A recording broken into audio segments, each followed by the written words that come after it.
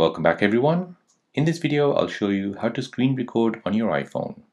So if you want to show a tutorial to someone or you want to show some pictures, then let me show you how you can screen record your screen so you can send that video off to someone else.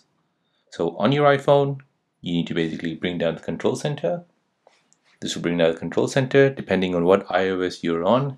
If you're on the latest one, which is iOS 18, it'll look like this. If you're on the older one, it'll look a bit different. So here you're finding the screen record button, which is right here. It looks like this.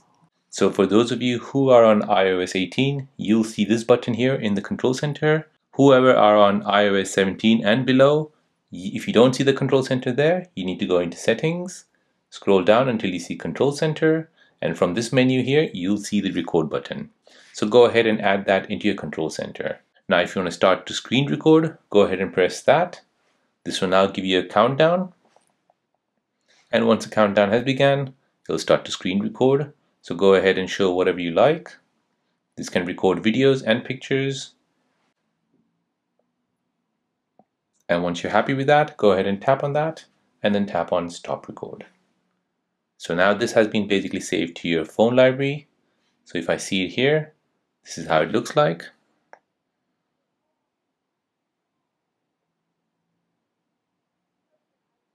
And as you can see, it has screen recorded your iPhone.